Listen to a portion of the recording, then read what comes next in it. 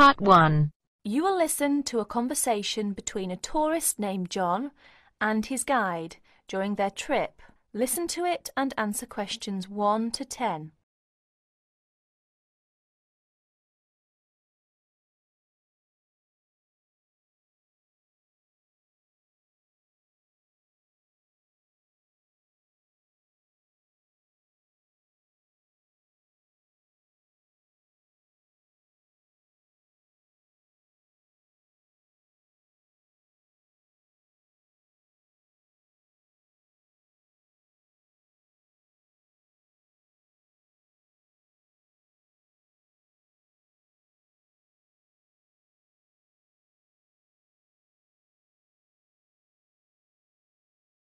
It's very quiet here.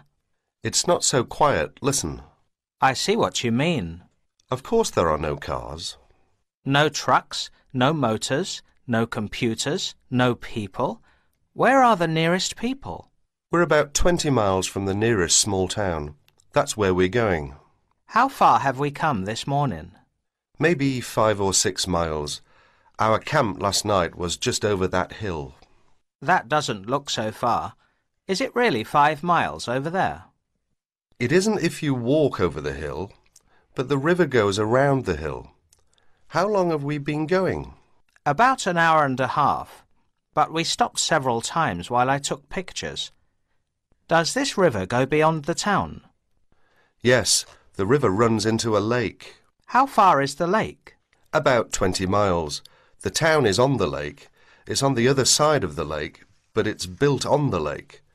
The river runs into the lake, then it runs out the other side of the lake. Do you live in the town? I live near the town. I live beyond the lake about 3 miles. Do you live in the forest? Yes, but I live beside the river too. My brothers and I have houses there. How many brothers do you have? I have 5 brothers and 3 sisters. That's a village. Almost.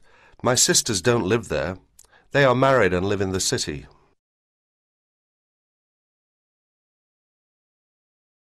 What work do your brothers do? We all do the same. We hunt and fish. We are guides most of the year.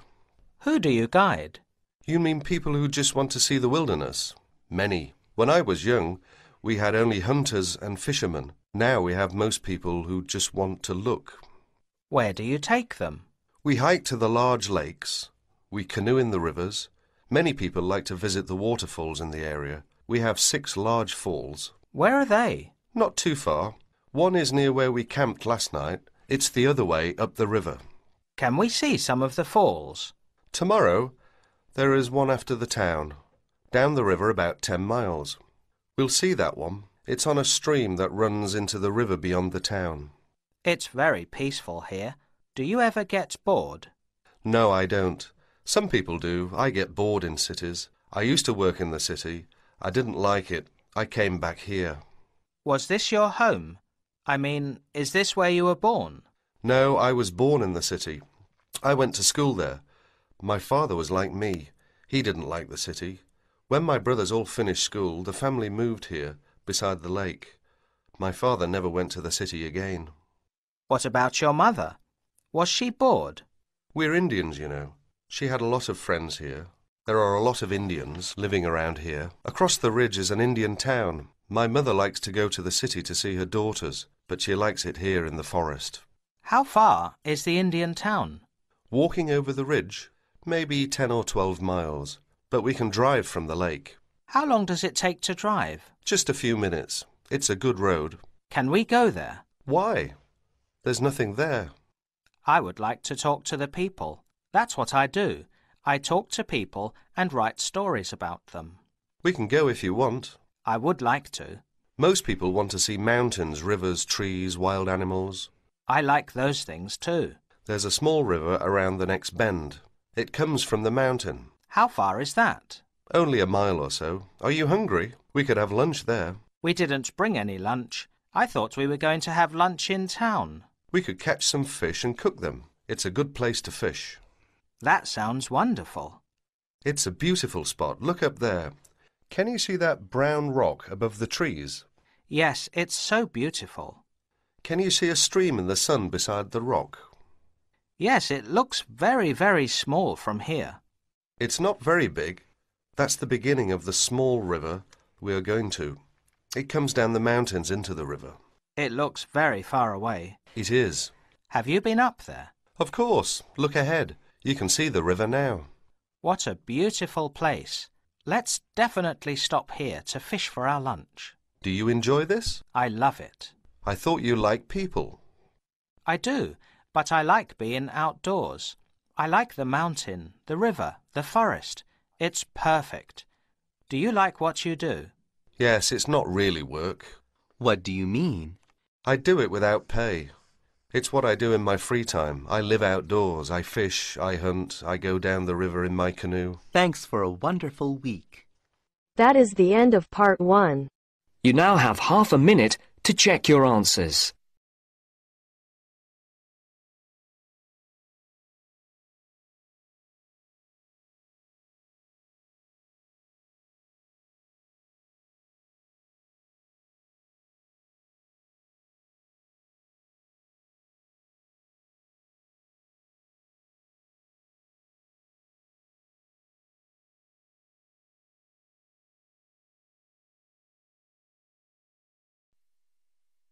Now turns to part 2.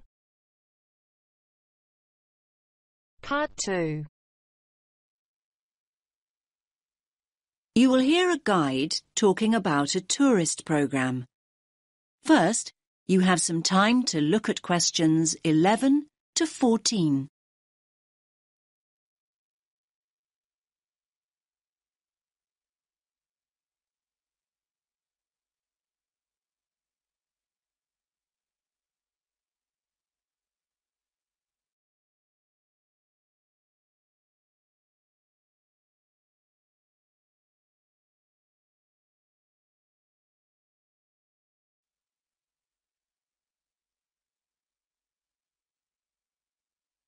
Listen carefully to the first part of the talk and answer questions 11 to 14. Welcome to all of you. Can everyone see me and hear me? Good. My name's Kathy, and I'm here to tell you about the special programme of events going on here at the Royal Observatory. Yes, it's Doors Open Day here in Edinburgh, and we're delighted that you have chosen to make this very special building part of your own Open Doors Day experience. Now, I'll make a start with giving you some background information about the Doors Open event. Doors Open takes place every year in September, and the observatory is one of the many buildings, 112 of them in fact, that open their doors to visitors for one weekend. And yes, there's absolutely no charge. It's all completely free. The observatory has been involved in this event for more than 20 years. And every year, we attract more and more visitors, like you, who want to find out more about great buildings in the city. And hopefully, you'll leave with a better understanding of the universe too. OK, now let's run through today's programme of events. There are many activities to choose from, so make sure you make the most of your visit. Now, there will be planetarium shows throughout the day. Now, these will run 4 times, both today and tomorrow, Sunday.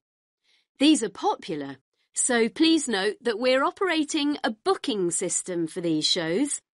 Tickets for the 2 shows we're running this morning, the first showing at 10:30 and the second at 11:30, will be available on a first-come, first-served basis here at the information point. Tickets for the 2 afternoon shows at 2 p.m. and then at 3 p.m. will be released later on at midday. So booking is essential as spaces go very quickly. Now you have some time to look at questions 15 to 20.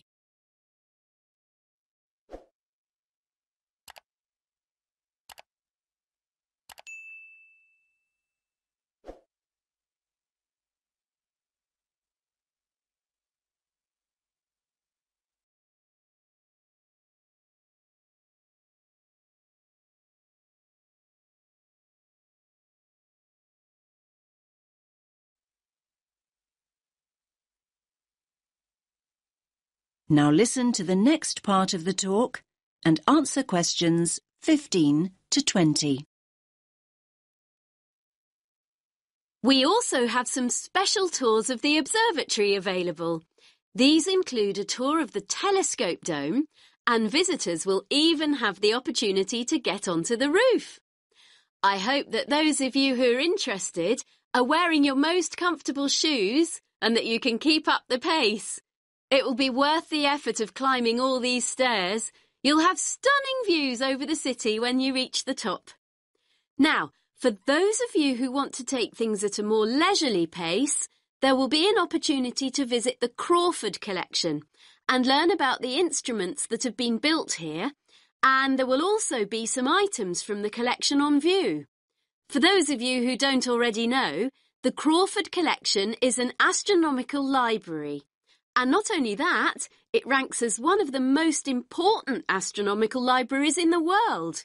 You are promised a real treat here. And it's great to have so many younger visitors here today.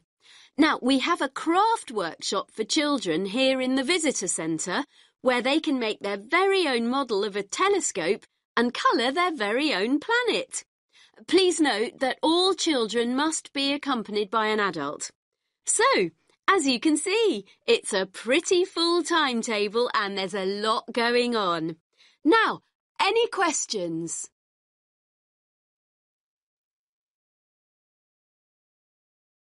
That is the end of part 2. You now have half a minute to check your answers.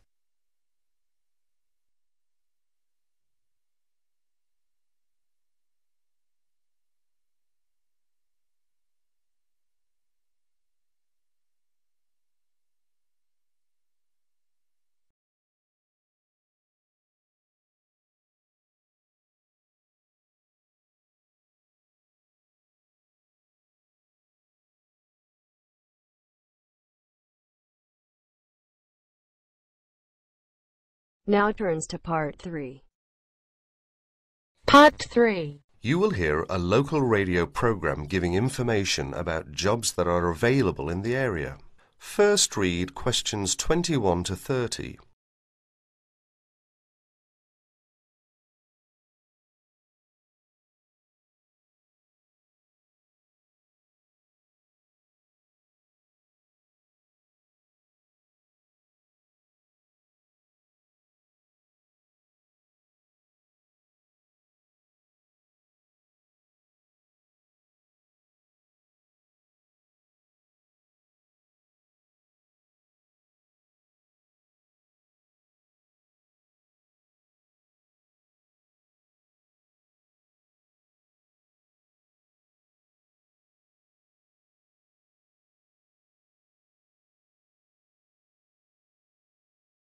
And after that touch of nostalgia from the 60s, it's coming up for 11:15 and time for our morning job spot.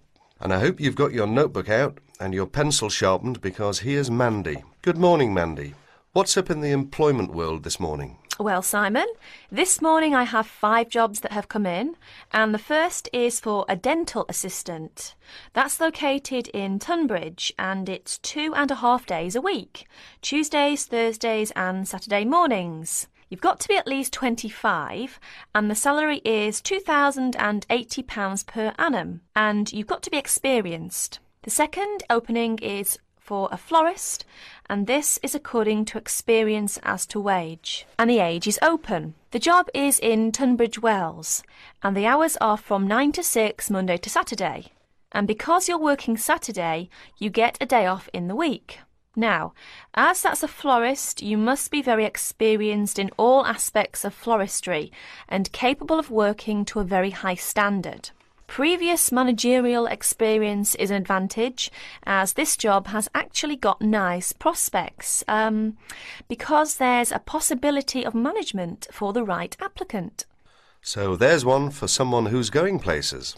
What's next, Mandy? Next job then, Simon, is an evening job, and it's for a cleaner. The wage is £25 per week and the age is 30 plus. Hours for this, as it's an evening job, 6 to 8:30 Monday to Friday. So that's a nice job for someone who wants to do something in the evening, Simon. They must be fully experienced as an office cleaner, hoovering, dusting and polishing, etc.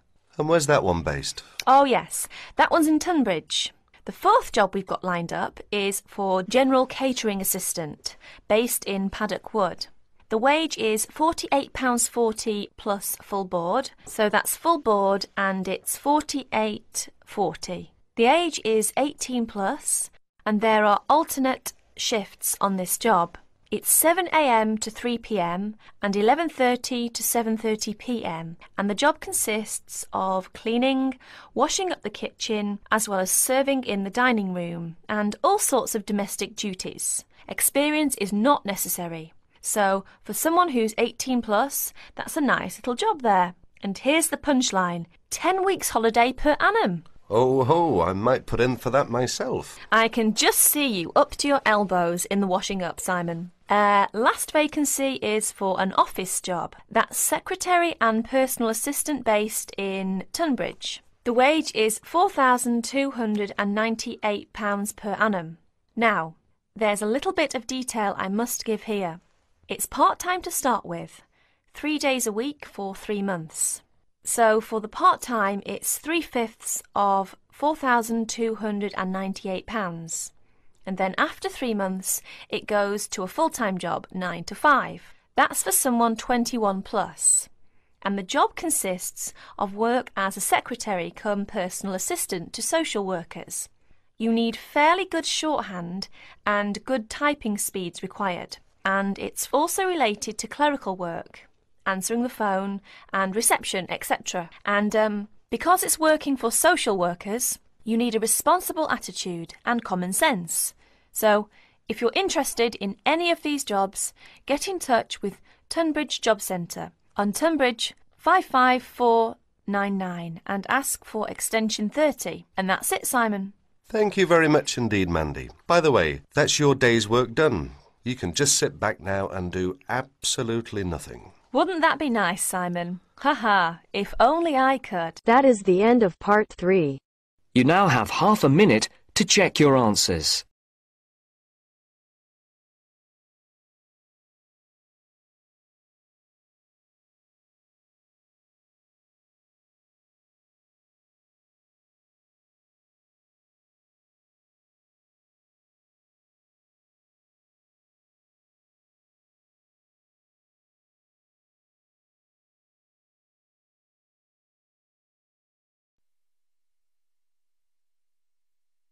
Now turns to part 4. Part 4. You will hear part of a lecture about animals. First, you have some time to look at questions 31 to 40.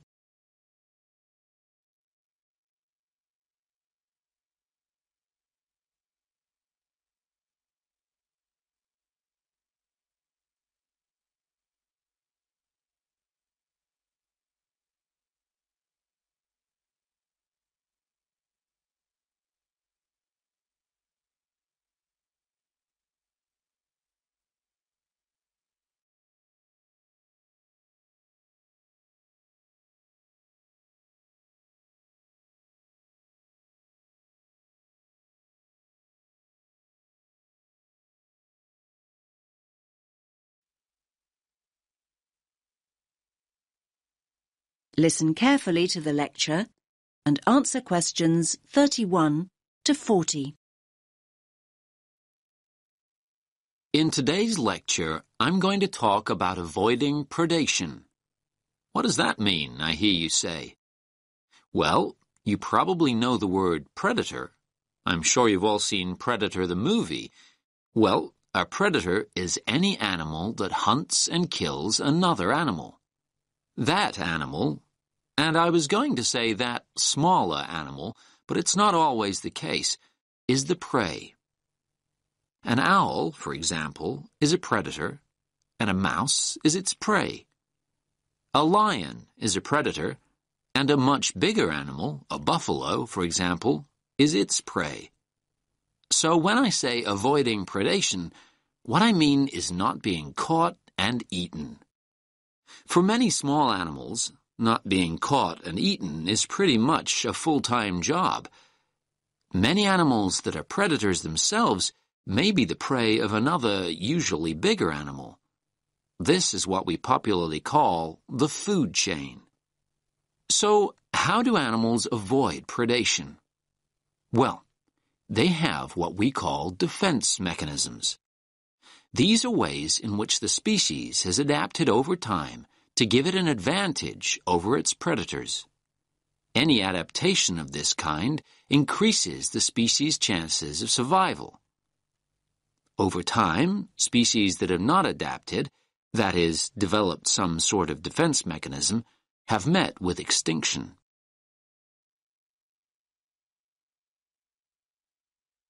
There are various forms of defense. The first is probably very obvious, and that's speed. Predators can't feed on what they can't catch. Running away is a very effective defense mechanism, as some of you can probably remember from primary school. Flight is even more effective. Species which have developed the ability to fly over time have an enormous advantage. Far more birds would be a meal out in the wild if they couldn't fly. The second mechanism is protective coloration. You might hear the word camouflage used too, but I personally find that too simple a term when it comes to the animal kingdom.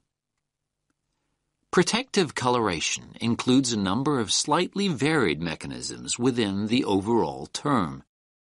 Some animals blend in with their background. A chameleon is a good example. It sits on a tree and it looks like the branch of that tree. Butterflies have what we think of as beautiful patterns, not to be beautiful, but to confuse and warn off potential assailants. They blend in with the flowers around them, but may also look like something else. Some butterflies have patterns that look like huge eyes, and a would-be predator is scared off. There are all sorts of stories about how the zebra got its stripes, and not many people really know what the stripes are there for. Well, that type of coloration is called dazzle camouflage. A zebra stands out when alone and stationary, but when zebras move rapidly in a herd, their stripes create motion dazzle, a confusing, flickering mass to the eye of a lion or cheetah that might be giving chase. Selecting a target becomes far more difficult. Now, of course, animals are caught. They're frequently caught, but that might not mean the game's up. Some animals make themselves difficult or horrible to eat. Hedgehogs have sharp spines that deter a predator from tucking in even when it's captured its prey. The predator is very likely to give up when a spine gouges an eye or gets lodged in its throat.